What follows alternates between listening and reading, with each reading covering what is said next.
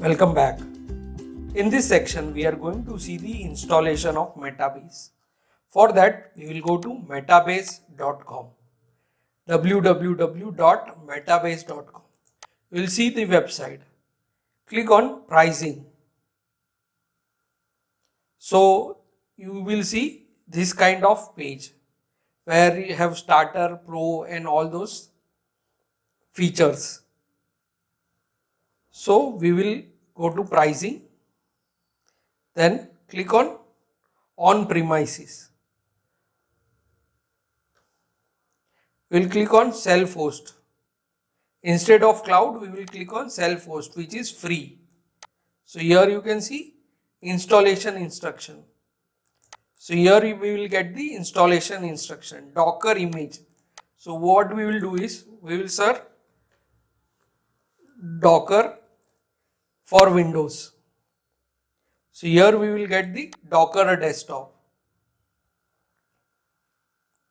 Download for Windows. So I will download for Windows.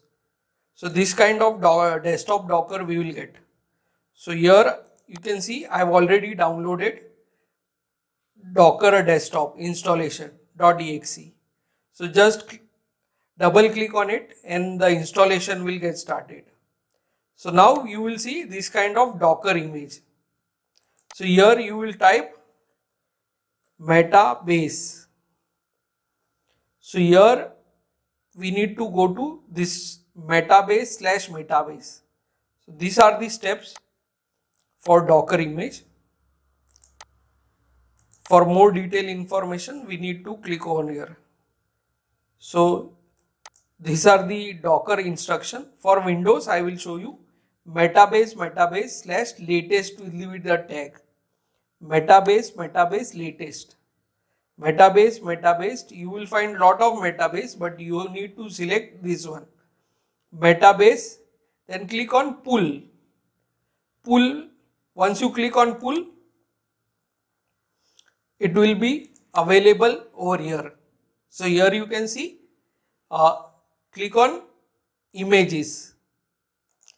So Metabase latest will be available over here. So it will take some time to download because it is 637.8 MB. So make sure you have enough space on your drives. So here we have pulled the Metabase. So in the next section, we are going to start the Metabase and start the Metabase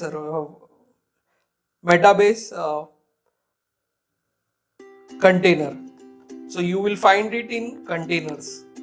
So as of now, we will end the lecture over here and see you in the next video.